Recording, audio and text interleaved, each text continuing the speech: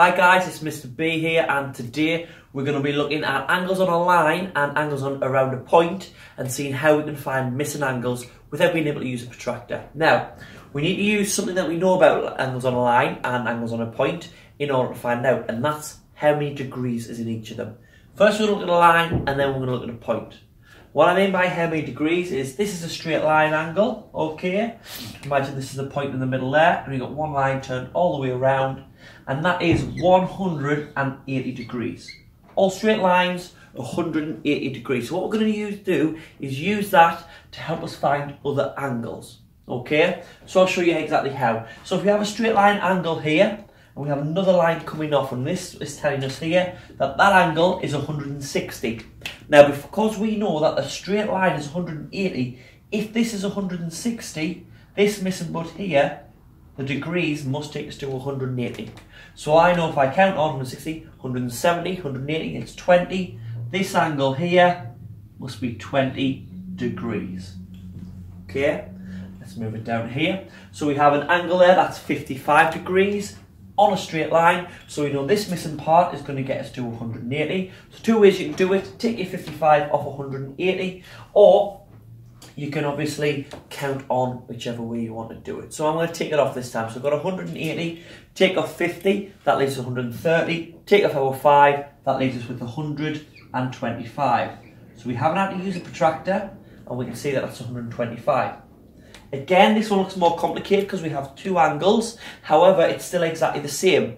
But this time what we've got to do is add 24 and 32 together first.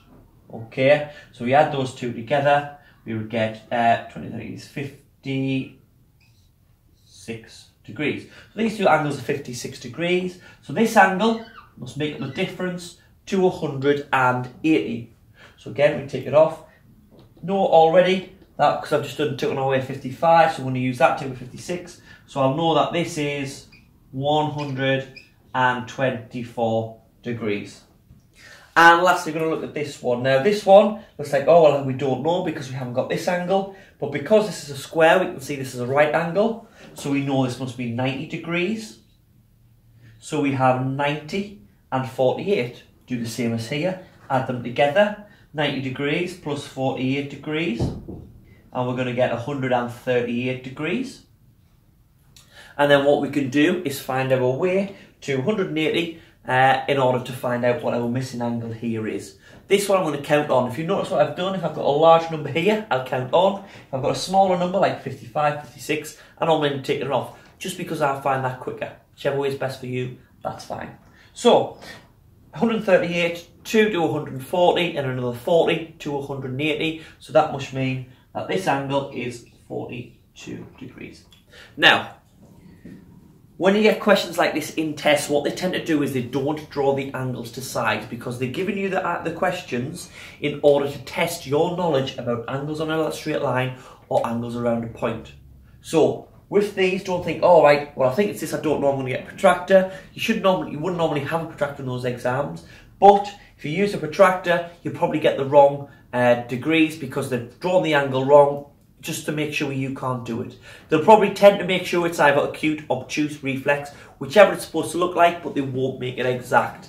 This is us using what we know, okay, in order to work out missing angles. Now let's have a look at angles around a point and how we would find those out. Now let's look at angles around a point. Now we need to know how many degrees are in a full turn. So this line goes all the way around, okay, around a full point. And that is 360 degrees. And again, we use this fact in order to find out all of these missing angles the same way we did with the straight line. So we have 200 degrees here. So to find this missing angle, we know it's 360, so we'll take 200 off from there. So this angle must be 160 degrees, because 360, take out 200, is 160. Quick double check, let's add them two together to see 200 plus 160, 200 plus 1 is 300, plus our 60, 360. We know we've got that right. Let's move on to this one. This one, we've got angle 110, so we've got an angle here, which looks like a reflex angle.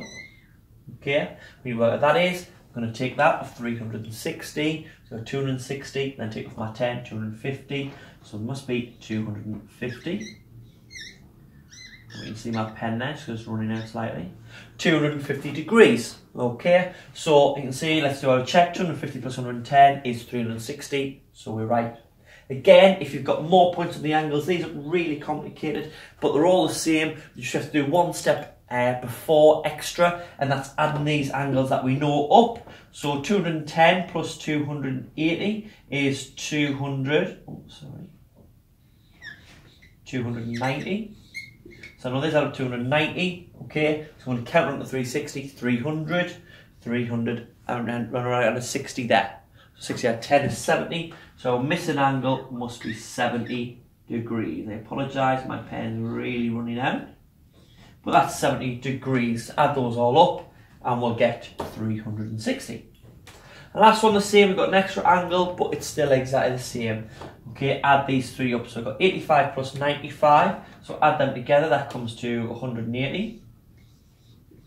Then add my 40 on, that would get me to 220. So now this angle is whatever the difference is between 360 and 220. So let's work it out. Let's take it off. So it leaves us 160. If I take the 200 off, then take this, the 20 off, will be 150, 140. So this must be 140 degrees. And I can double check by adding all those angles back up. So that's how you find the degrees degrees of missing angles on straight lines and around points. Hope you found that video useful, guys, and if you have, please give it a thumbs up. Hit subscribe if you haven't already. You'll get notifications of any videos that I put up as and when I do. Please share it if you know anyone that will benefit from this and find it useful. And if you've got any questions or anything, comment or use the Twitter or the Facebook page. Till next time, see you later.